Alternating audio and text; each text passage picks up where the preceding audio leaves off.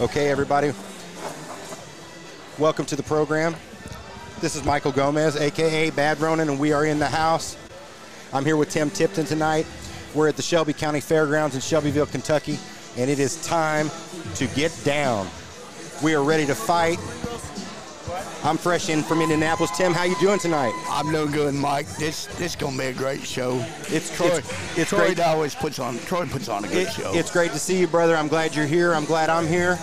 We got the live sportscaster team in the house tonight. Troy Eskridge Promotions Championship Series tonight. We got some great action coming tonight. We got 2 ABO championships tonight. In addition to that, we have a NABF championship with Salito Henderson. Yes, I'm excited. There's a lot of belts sitting over there waiting to be given to somebody.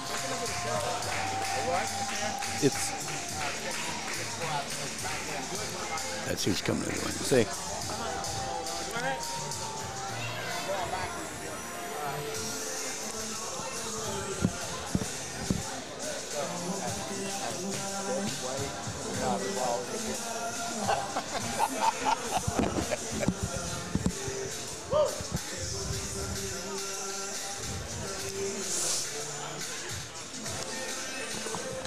Okay, so we got Thomas versus Zola coming up.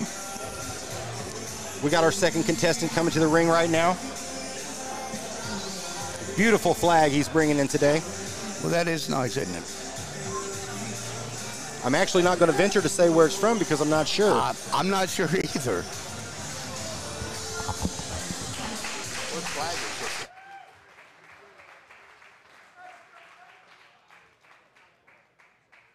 Okay. Number 1 is 4 rounds. This is a 4-round fight. Introducing first, fighting out of the blue corner, representing Scranton, Pennsylvania, Glenn Thomas. Glenn Thomas. In Scranton, Pennsylvania. There's some good boxing up in that area, Mike. He's representing the combo, fighting out of Columbus, Ohio.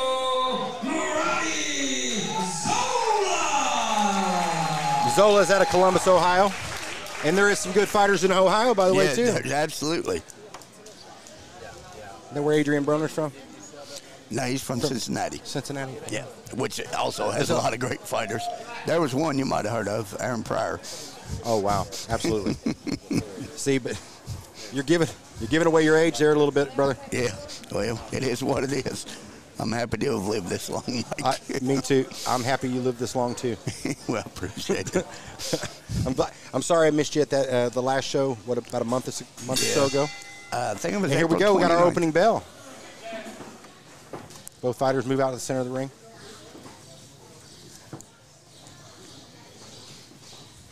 Glenn Thomas pops a jab. Zola misses He looks like uppercut. Thomas looks like he wants to move around and use that jab. Hasn't really thrown it to land, but he's thrown it to keep him away. Now he's kind of stepping in with it.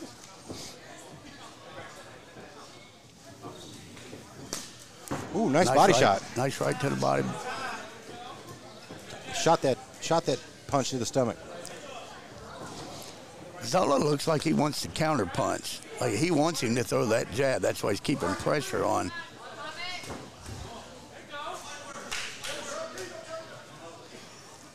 Little slapping left hook there.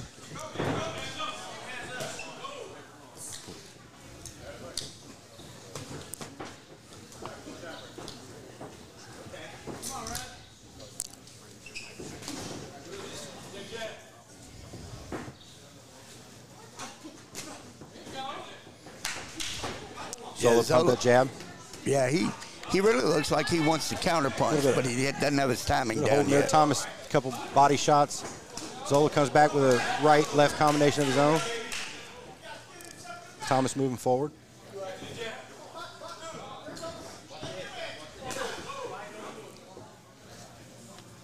I think that's the way Zola wants to fight. He wants to make him come to him and counter, but his timing's not quite down yet.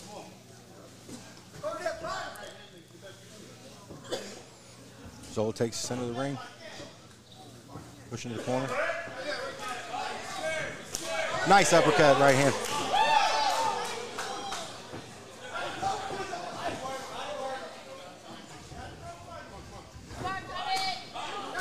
Ooh. Oh, nice left hook. Nice exchange there.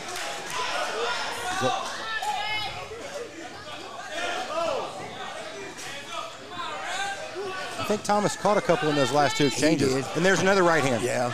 Oh, he's coming back now, but yeah, he took Zola some shots. got a nice right hand. Left hook.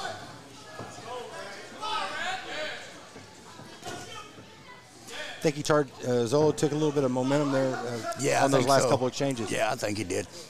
He must have caught him with a decent shot because it slowed him up. I think it was that left hook to the body, I think so maybe. too.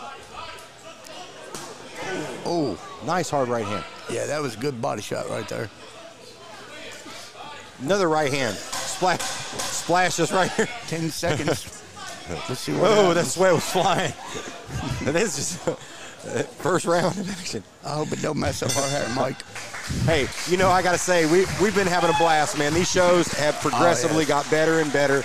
Every time we come out, we get a great crowd. We got these great venues. And this place, it's a small venue, but man, it packs them in. And the fights that they've been putting together, we've been having a great time. I'm telling you, it's like the fights progressively. It seems like they get better each event. Yeah.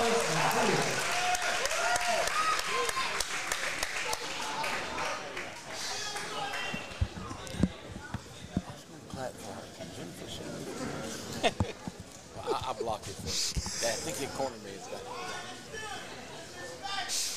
What do you think about that first round there?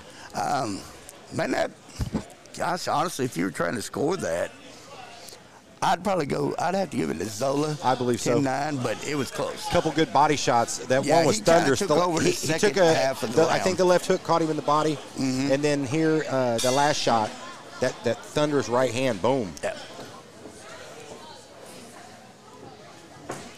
Right in the center of the ring, ready to go. Guys are toe to toe. Another left nice hook. left hook.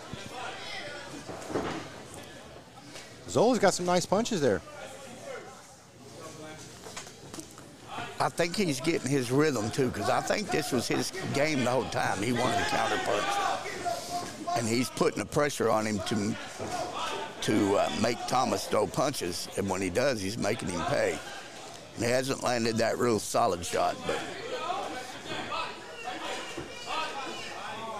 Miss that right hand. Miss another right hand. That was a wild right hand that missed. But the thing is, when he gets in front of him, he's making him miss. Thomas is doing a lot of work without coming up with anything. A looping right hand. Halfway landed. Another left shot. Nice Right hand over top. He's got some nice combinations. Working the body, going body to the head. Thomas is starting to feel the effects of that, too. Yeah, I think those body shots are taking a toll. Leaped in the corner there with that right hand. Continuing to work inside. Shoots that little left hand to the face. Oh, he took his mouthpiece out on purpose. He needed a rest. Oh, nice. Hey, you know, this happens, and sometimes, you know, I'm going to call it straight out. A lot of times it has to do with conditioning. Yeah. But it also has to do with the temperature as well. You know, we got some little factors that are affected in there. But it has to get hit in the body. Getting hit in the body has a lot to do with it. Oh, absolutely. Well, sure that thunderous right hand at the end of the last round. That one hurt, too. He's going to get disqualified. They won't give him any more time. Okay, we're back to action.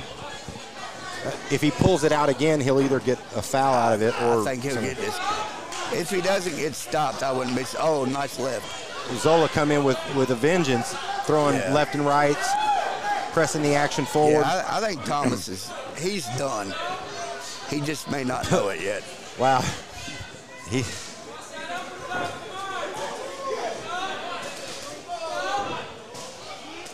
Man, oh man. What'd you call a slobber knocker? Literally. I've seen some slobber get knocked. Some snot, too, I think. There was some vomit. Hey, man. I'll tell you about that one here in a while. If it don't involve Aaron Pryor. Oh, beautiful leaping left, What a left hook. Nice. Wow. Oh, and another one there.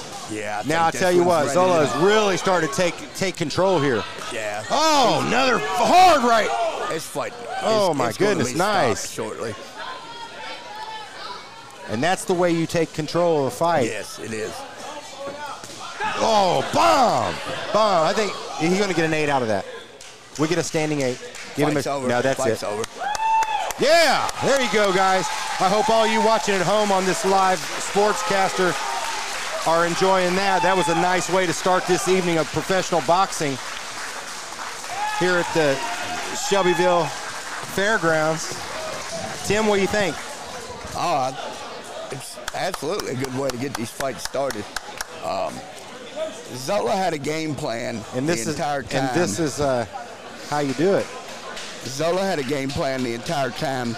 That it took him midway through the first round, though, when he started landing them counter shots. So,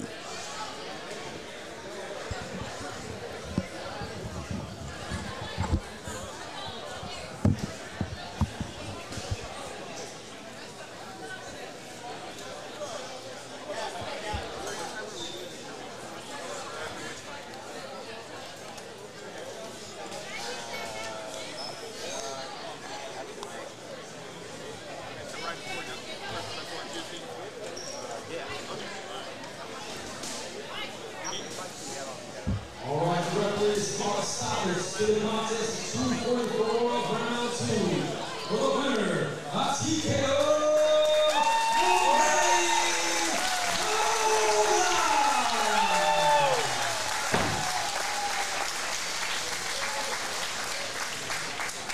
the last time I saw somebody kick in the ring, I think. Can you pull that up?